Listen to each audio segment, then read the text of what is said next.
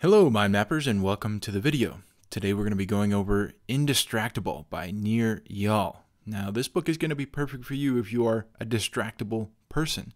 If you find yourself checking your email at all hours of the day, if you're distracted by social media feeds, or heck, even if you're on this YouTube video procrastinating from something that you should probably be doing. I recommend that maybe you go and actually do that thing if that's you, or perhaps you watch this video and use some of the techniques that I'm going to show you in order to get back at it. So let me quickly introduce Nir Eyal. You might know him. He's actually an author of a book called Hooked, which is a really great book around marketing and around creating a product that people are going to want to continue to use. He's also a former lecturer at Stanford's graduate school, and he's been writing for quite a long time different articles and etc. that have been featured in the Harvard Business Review, Time, The Week, Inc., and many, many more. I recommend that you go and check out his website or check out some of his writing on Medium. He's just a really great writer about very, very important things.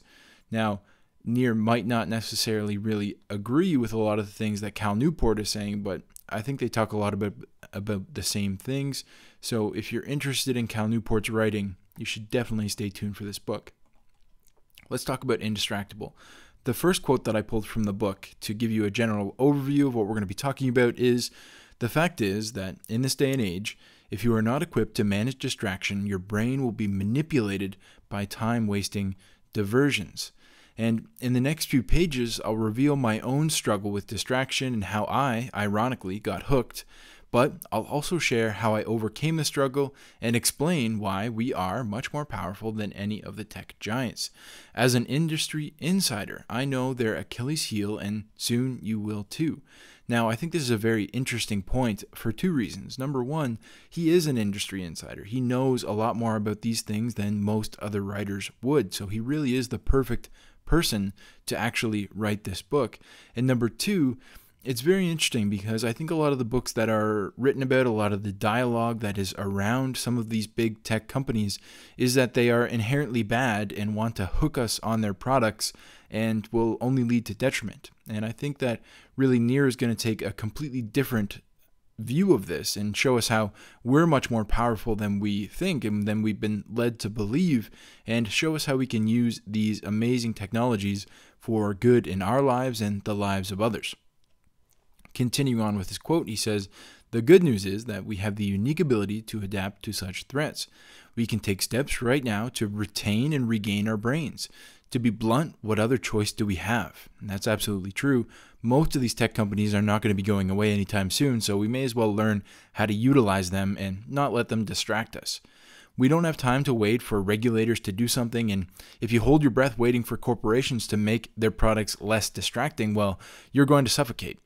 In the future, there will be two kinds of people in the world: those who let their attention and lives be controlled and coerced by others, and those who proudly call themselves indistractable. By opening this book, you've taken the first step towards owning your time and your future. But you're just getting started. For years, you've been conditioned to expect instant gratification. Think of getting to the last page of Indistractable as a personal challenge to liberate your mind. The antidote to impulsiveness is forethought. What a great quote. The antidote to impulsiveness is forethought. Planning ahead ensures that you will follow through. With the techniques in this book, you'll learn exactly what to do from this day forth to control your attention and to choose your life. And just a quick side note, I know you're not actually reading the book here, but think of the same thing as getting to the very end of this video. There's not very many people in the world who are willing to watch an entire summary video that's going to be 20 to 30 minutes long on a particular topic that they know is going to be self-empowering, self-improving, and all about personal growth. So take this as your kind of goal moving forward, to watch all the way to the end of this video and any other personal growth videos you're looking to take in the next few weeks. So let's talk about this. Are you being manipulated by time-wasting diversions? Now, if you listen to most of the media, you probably think, yeah, for sure, I am, and so is everyone else. I think, as Nir says, if you aren't, you're probably an outlier, right? Being an industry insider, Nir has a first-hand look at how big tech has crafted their platforms to be time-sucking, addiction-creating machines, and you can see that even he is going to talk about a little bit about how he actually got addicted to these things and how he was constantly being distracted by his devices. But it's also a great relief that we have access to someone like him who can help us navigate this new world. How much time are you and your peers wasting? Well, people I've worked with and have coached have used time tracking spreadsheets. We use this all the time to see how much money they're making based on the amount of time that they put in. They can find a good hourly wage. It's really important for entrepreneurs. But a lot of them found that they might be wasting up to 10 hours a day. Now, those were the top people who are getting extremely distracted at all hours of the day. But some of the top performers, even the people that were really high level, found that they were wasting 6 hours a day. And if you think about yourself, how much time are you wasting? Are you on YouTube all the time? Are you on social media all the time? That type of thing really adds up. And 6 hours over a full year is almost 2,200 hours. And that's a really scary amount, 2,200 hours. The contents of this book are really going to change your life, because if you think it's too strong a statement, think about the 10,000 hour rule. By adopting some of these techniques, you might be able to claw back even just half of that time, go from 6 hours to 3 hours, which is over 1,000 hours a year.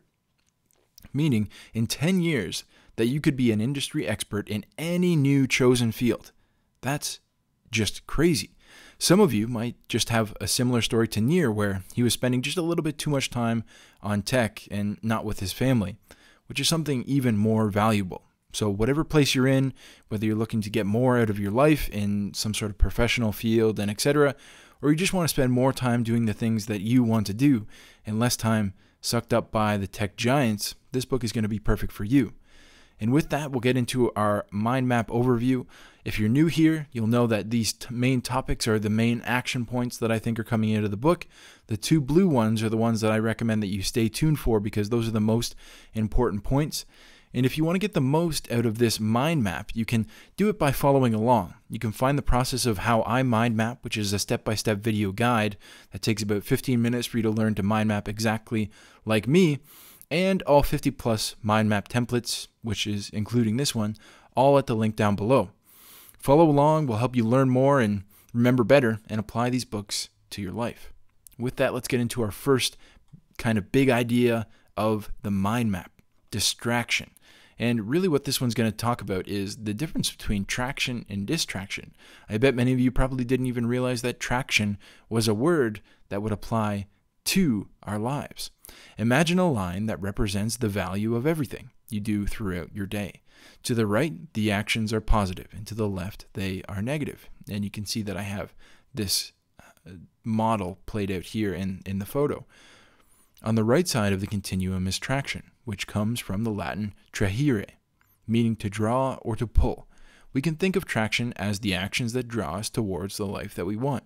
And you can see that down in the diagram here. Traction on the right-hand side are actions that move us towards what we really want. On the left side is distraction, the opposite of traction. Derived from the same Latin root, the word means the drawing away of the mind. Distractions impede us from making progress towards the life that we envision. All behaviors, whether they tend towards traction or distraction, are prompted by triggers, internal and external. Those are two of the main things that we're going to be talking about here today, is triggers, both internal and external, and how they relate to whether we're either distracted or whether we're in traction. So what we're talking about here is the opposite of distracted. So many of us feel distracted, but we don't even know that there is an opposite. And one of the interviews that I listened to with Nir, he actually pointed out, he's like, you can't be distracted if you don't have something that you're distracted from. And what an interesting point. Nir's pointed out here that there actually is traction, doing things that move us towards what we really want. That means that distraction isn't just about surfing the internet. It's actually the act of doing things that move us away from what we really want. It could be so many different things. He talked about an experiment where he actually did a digital detox, which is something created by Cal Newport. He did the digital detox, but instead of getting all this valuable productivity that Cal says that you might get, he actually ended up being distracted about the same amount of time, whether it was reading magazine articles, whether it was reading books, whether it was going outside for a hike, whether it was fixing something at his house. He continued to be distracted even though he eliminated the tech. And I think that's a big part of this book is It's not necessarily about eliminating the tech, although it might be about that, it might be part of it, but it also is about managing these internal and external triggers that lead us more towards distraction instead of traction. That's what we're going to talk about today. A great question to ask yourself is, why, if you find yourself distracted, why am I choosing distraction over traction, over doing the things that I want to be doing? And oftentimes it's because traction can be difficult. It can be stressful. It can be fear of failure. There can be mental energy that it's going to take up, and the brain just doesn't want to burn those calories because it doesn't perceive it as being a benefit to you. And really, because of all of these things, there's no wonder why we tend towards distraction. It's interesting to think about how we can create the optimal environment for distraction, right? So after all, are the tools really what's causing the distraction? And as we talked about before, likely that's not really the tools. Or are the tools just really feeding into something that we actually want? Are they making it easier to be distracted, or are they giving us something to do while we want to be distracted? Because make no mistake, being distracted is a choice. You are not addicted to those things by way of not being able to stop. They are not that addictive. And we'll talk about that in a little bit on the main point about willpower. But really what we're getting at here is the root cause of distraction. Consider the game of pool. What makes the colored balls go into the pocket? Is it the white ball, the stick, or the player's actions? We understand that while the white ball and the stick are necessary, the root cause is actually the player, right? The white cue ball and the stick aren't the root causes. They are the proximate causes of the resulting event. And I think once we have that all kind of laid out, you'll see where we're going here. In the game of life, it's often hard to see the root cause of things. When we're passed over for a promotion, we might blame the cunning coworker for taking our job instead of reflecting back on our lack of qualifications and initiative. When we get into a fight with our spouse, we might blame the conflict on one tiny incident, like a toilet seat left up, instead of acknowledging the years of unresolved issues. And when we scapegoat our political and ideological opponents for the world's troubles, we choose not to seek to understand the deeper systemic reasons behind the problems. And this is really happening everywhere in our lives. We're looking at the proximate causes instead of the root causes. Continuing on with the quote, he says, these proximate causes have something in common. They help us deflect responsibility onto something or someone. It is not that the cue ball and the stick don't factor into the equation. Or in other words, it's not that the technology doesn't factor into the equation, just like the coworker and the toilet seat, but they certainly aren't responsible for the outcome. Without understanding and tackling the root causes, we're stuck being helpless victims in a tragedy of our own creation. That's very important, understanding the root causes, and that's what we're going to be getting at today. The distractions in our lives are the result of the same forces. They are proximate causes that we think are to blame, while the root causes just stay hidden. We tend to blame things like television, junk food, social media, cigarettes, and video games. But these are all the proximate causes of our distraction. So what is the root cause? Given that all of these things that we normally blame for our distraction are the proximate causes, they're the ball and the stick, what is the root cause? Well, it's really the same as the actual cue ball analogy. The root cause is us. Surfing the internet, scrolling on social media, and watching YouTube are all the proximate causes. Again, they're the ball and the stick, and they are what we see as the problem, but in fact, they're just a symptom of a deeper underlying problem. So let's talk about it. What is that problem? Well, Nir calls in the book these internal and external triggers. Specifically, we're talking about here the internal triggers. And really, it's just the inability to deal with any type of emotional discomfort. Some examples of these internal triggers could be boredom. Well, if you're bored, you might go out and surf the internet. If you're uncertain, you might spend hours on YouTube trying to look for the answer. If you're lonely, you might start scrolling on your social media feed. These internal triggers could be different for any of us, and even the trigger and then the proximal cause could be completely different for each of us. Some people, boredom might lead to overeating, some might lead to surfing the internet, some might lead to a healthier coping mechanism of going outside and walking, and etc. But what it all really comes down to is our inability to deal with this emotional discomfort. and that spending a lot of time on social media, spending a lot of time distracted and procrastinating on our work is not necessarily a product of the environment, but the environment is the proximal event that happens rather than us actually dealing with the emotions inside of ourselves. And that's something that we could talk about at great length, but it's something that you should definitely take some time to think about. Why am I feeling distracted? Am I feeling bored? Am I feeling uncertainty? Why am I tending towards this distraction? And how can I allow myself to deal with these maybe negative, painful emotions in a way that doesn't take away from my life and doesn't lead more to distraction? Now, the next point we're going to talk about here is willpower, and this is very controversial. Willpower is something that we've talked about quite a lot on the channel already, and we've often heard that willpower is finite, but we're going to hear something a little different here in this book. Recently, however, scientists have examined the theory that willpower is finite more critically, and several have soured on the idea. Evan Carter on the University of Miami was one of the first to challenge Baumeister's findings. In the 2010 meta-analysis, a study of studies, Carter looked at nearly 200 experiments that concluded that ego depletion was real. Upon closer inspection, however, he identified a publication bias in which the studies that produced contradictory evidence were actually not included. When factoring in their results, he concluded that there was no firm evidence that's supporting the ego depletion theory. So the ego depletion theory is essentially that early in the morning you have more willpower, and then later throughout the day you have less willpower. And that's kind of just taken for granted nowadays. People believe this, right? He says, furthermore, some of the more magical aspects of the theory, like the idea that sugar can increase willpower, have been thoroughly debunked. And it's so interesting because so many books have actually been written on the cornerstone of this ego depletion. Things that are telling you to get up early in the morning and get right after it, and etc.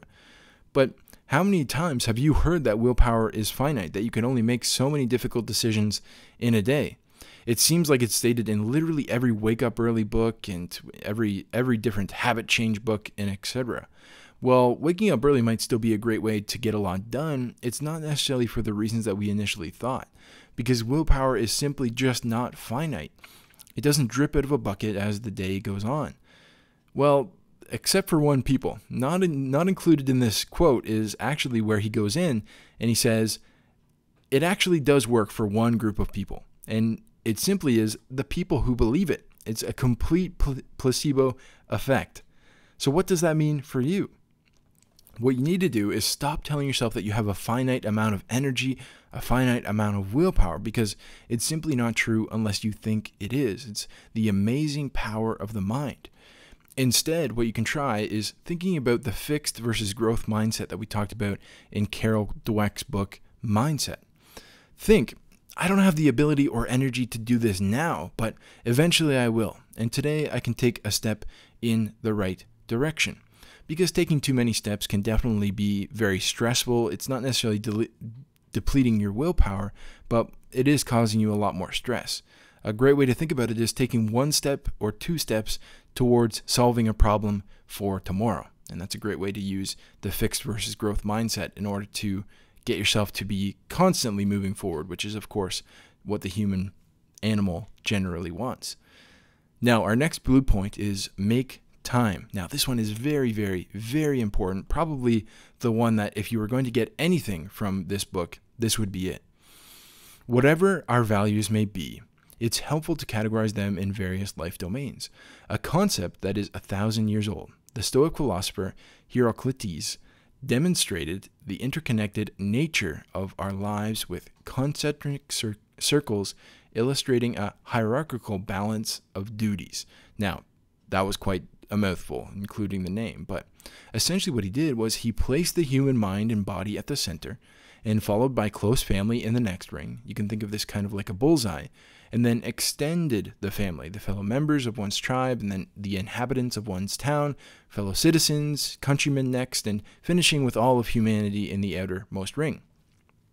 Inspired by his example, I created a way to simplify, and visualize the three domains where we spend our time.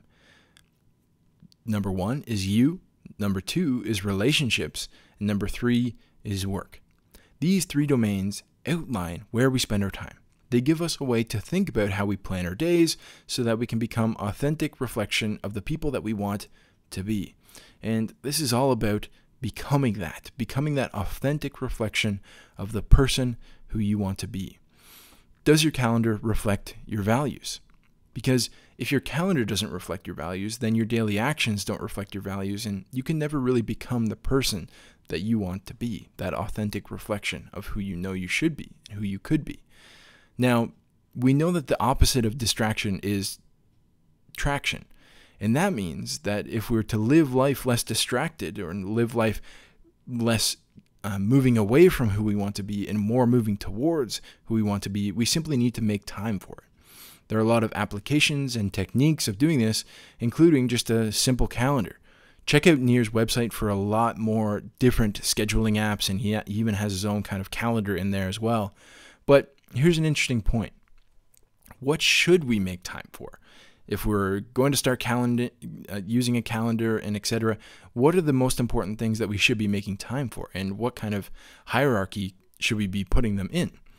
Now, Nir gives us these 3 topics. He gives us the 3 most important things. First is ourselves, second is our relationships, and third is our work.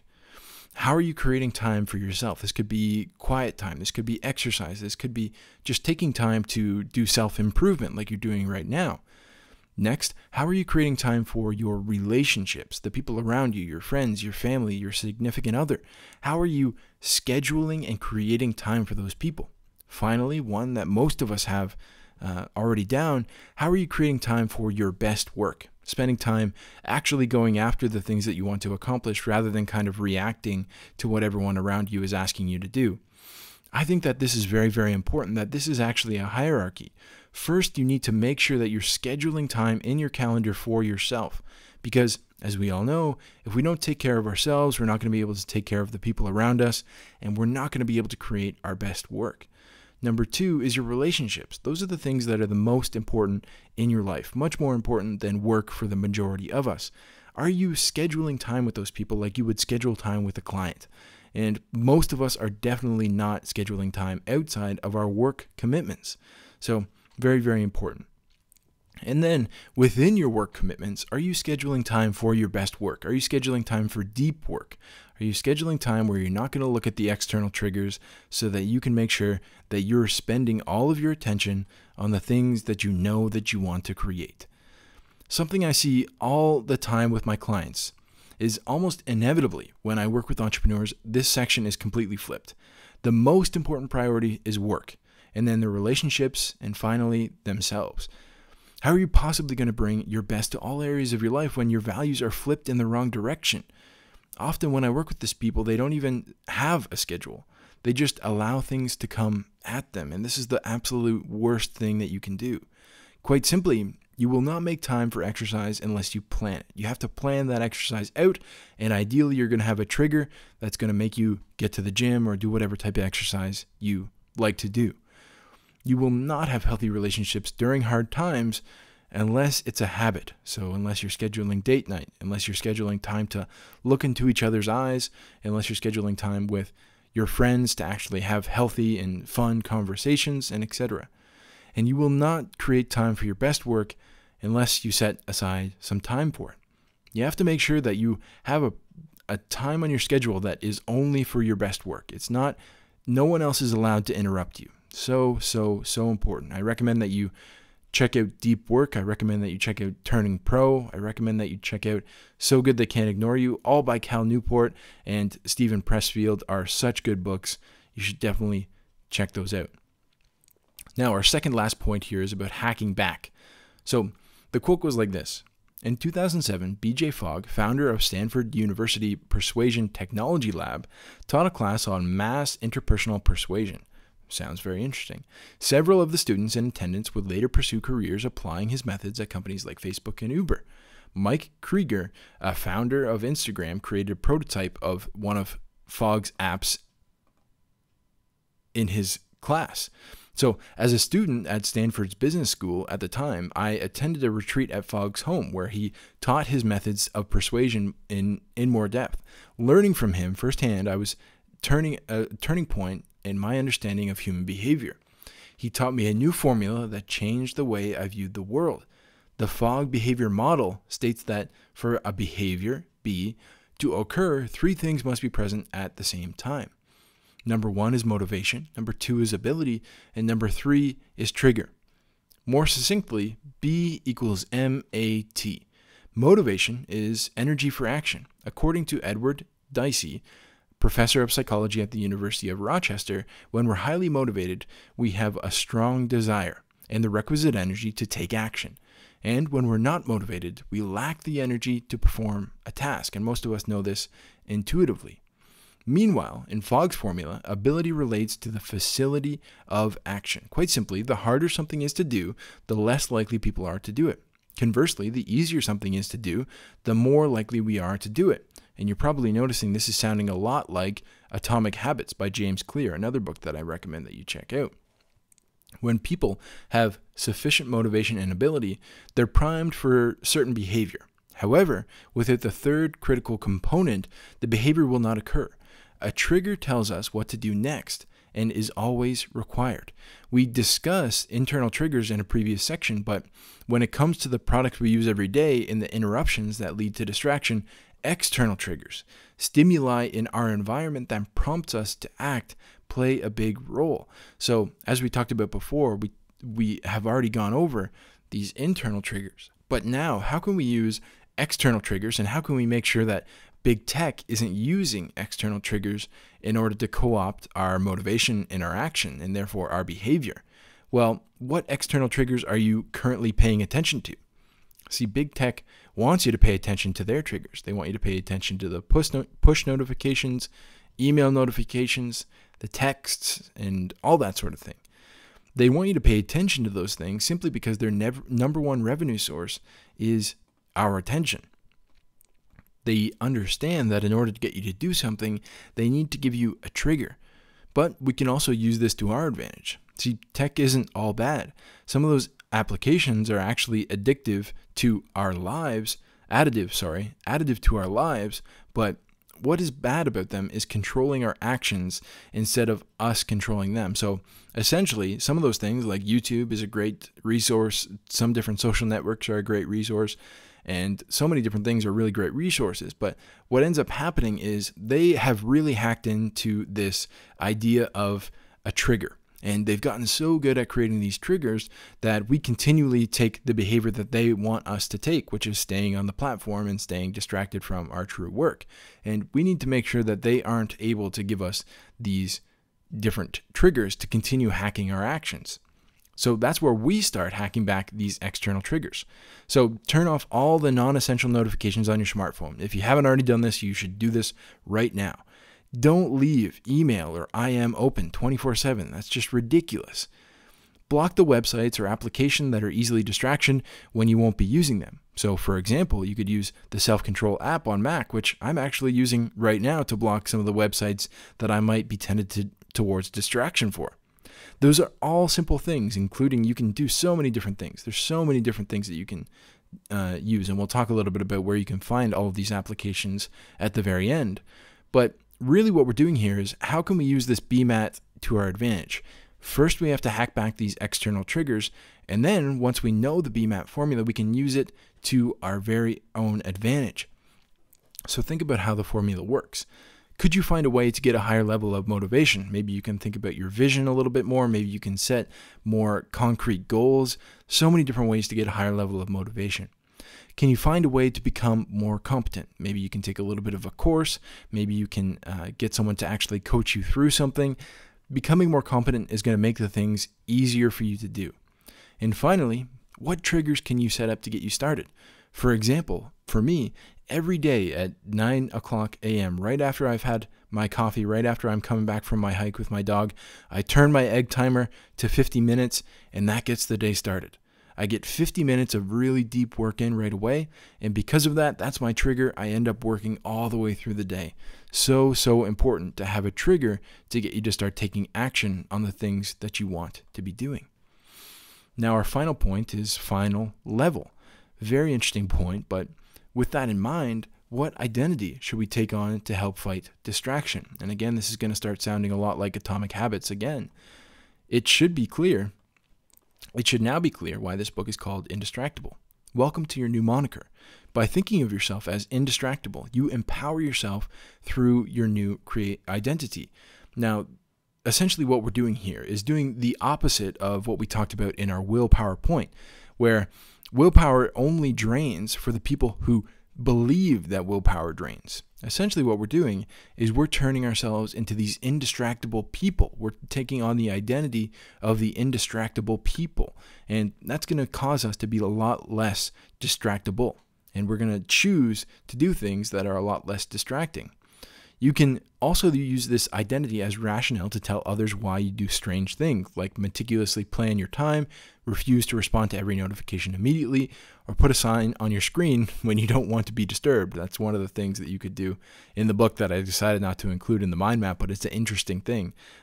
He has this sign that he gives you with the book. You can kind of print it out and you can put it on your computer screen and tell people, hey, you can't distract me right now. Come back another time if you work in an office. Interesting thing. These acts are no more unusual than other expressions of identity, like wearing religious garb or eating a particular diet. It's time to be indistractable and be proud of it. So many of us are feeling like we're kind of going into what other people are doing. We're just kind of following along, and all of us are distracted. Well, if we want to be wildly successful, if we want to be the type of people that are going to be able to accomplish the things that we want to accomplish, we're going to have to be okay being different. And this is one of the ways that we're going to have to be different. Identity is a powerful way to change your habits. As James Clear says in Atomic Habits, the key to building lasting habits is focusing on creating a new identity first.